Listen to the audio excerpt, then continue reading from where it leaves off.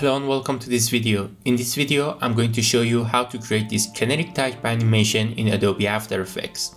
Now, I want to take a second and make a huge shout out to Pixrate for its amazing works. You can see more of his works in Instagram, the link is in the description. Now, on the first step, what we are going to do is that we are going to create this basic text animation. I have already made a video about how to create the letter morphing and the stretching animation, and I will also put the link in the description. So let's start with making a new composition. I'm going to call it design, and the width and height is set on 90/20, and the duration is 4 seconds, so let's hit OK. So I'm gonna go towards my type tool and I'm gonna write the word burnout.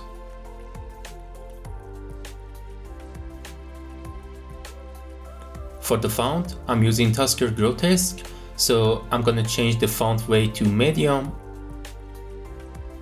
And now I'm gonna bring it down and I'm gonna stretch it for like 190%. And then what I'm going to do is that I'm gonna go towards my align tab and I'm gonna align it to the center. Something like this. And also I'm gonna stretch the distance between each letter to something like 20. So we have something like this. And what I'm going to do right now is that I'm gonna duplicate this text, but first I'm going to rename this text to my main. And then I'm going to duplicate this text and I'm going to call it bold. And I'm going to change the font weight to 3800 super. And then what I'm going to do is that I'm going to right click on the text and I'm going to select create shapes from the text. Same as bold one.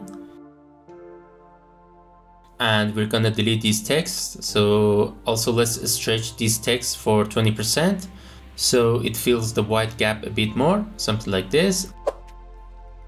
And now I'm gonna use crazy shapes to set keyframes on my path property. And if you follow my channel, you know how much I love crazy shapes and Motion Tools Pro. So I'm going to press U to reveal the keyframes and I'm gonna copy the keyframes, and on the main layer I'm going to select the first keyframes and I'm going to paste them in here. So I'll just hide it so we can see. So we will have an animation like this. So what I'm going to do is that let's extend the timeline a bit so we can see. I'm gonna select these keyframes and I'm gonna go towards label. I will change color to yellow so we know it is from these set of keyframes. And then I'm going to delete the bold layer because we don't need it anymore. And now what I'm going to do is that I'm going to make sure that the anchor point is set on middle. And I'm going to move towards 2 seconds. And I'm gonna copy this set of keyframes again, but this time, however, I'm going to press S for the scale. And I'm gonna set a keyframe exactly on here.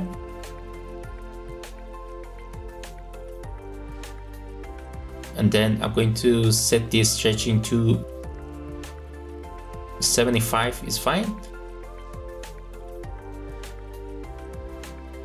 And then on 3 seconds, I'm going to copy first set of path keyframes to bring back the text to its original weight. And lastly, I'm going to copy this scaling, and on 4 seconds, what I'm going to do is that I'm going to finish the loop. So we will have an animation like this.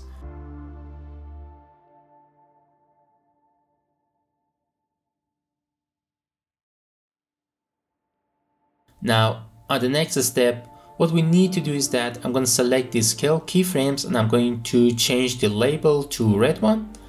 And then what I'm going to do is that I'm going to select every set of keyframes and I'm going to use the Motion Tools Pro. And I'm going to set the easings on 85%.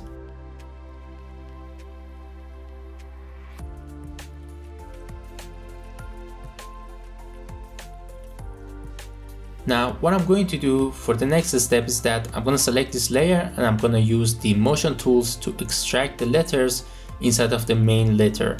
And then I'm going to press the tilde key and then I'm going to create an offset for 1 frame on 1 second.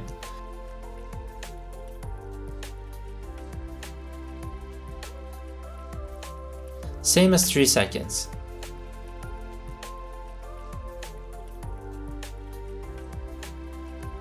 So we have our main text design in here. Now it is time to move on towards the next step, which is adding the sort of fire effect to our text. And to do that, we need to create a fire displacement effect along with texture, and lastly a warp effect. But before we get to the effects part, it would be nice of you to hit that subscribe button if you have not already subscribed to the channel. Also, please don't forget to leave out a like and comment, and that helps me to beat the arch nemesis, which is YouTube algorithm. Now, what I'm going to do is that I'm gonna right click on empty space in here, and I'm gonna select new composition, and I'm gonna call this one effects. So the width and height is fine, and I'm gonna bring down the text design into effects comp. Now, what I need to do is that I'm gonna create a displacement map for ourselves. To do that, I'm gonna create a new solid, and I'm gonna call it displacement map.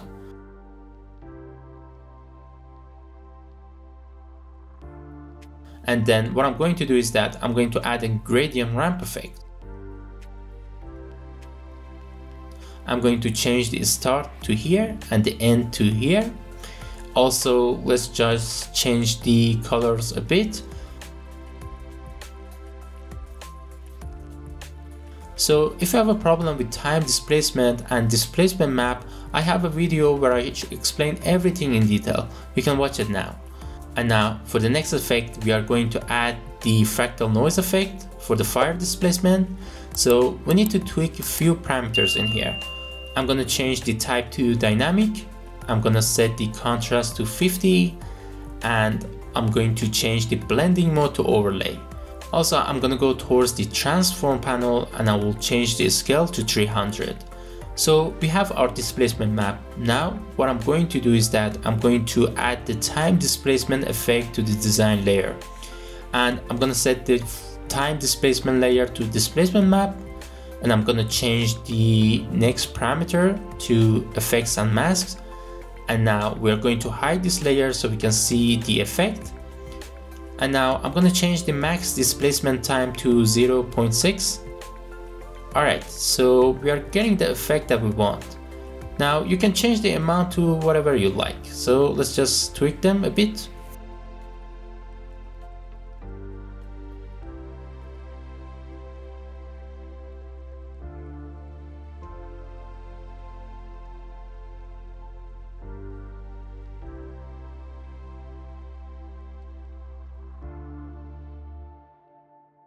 Now, what I'm going to do for the next step is that I'm going to add a chunky texture.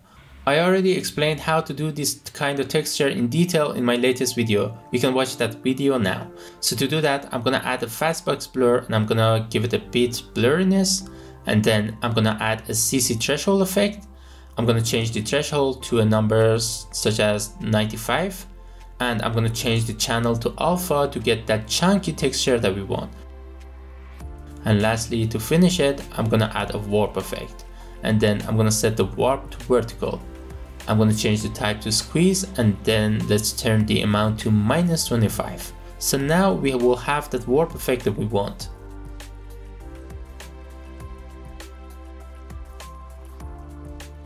Now on the next step, I'm gonna add the time remapping effect to make sure that the animation loops on the long durations. And also that helps us to offset the keyframes better for the next step, which I will show you in a second. And then I'm gonna add the loop out expression. And on the next step, I'm gonna add the main comp. And I'm going to add the effects to the main comp. So now let's create a new background. And then what I'm going to do is that I'm going to add a fill and Gaussian blur effect.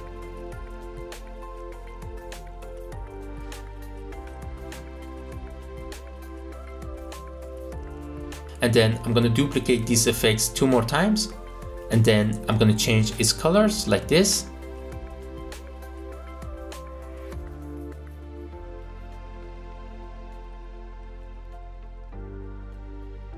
Now, what I'm going to do is that I'm going to go towards the effect composition, and I'm going to copy this time remapping expression, and I'm going to paste them for each composition in here.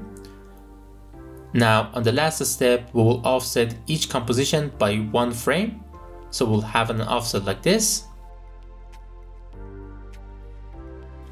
So here's the final result. I hope you have enjoyed it. If you have a problem with making letter morphing and stretching text animation or time displacement effect, you can watch these two videos.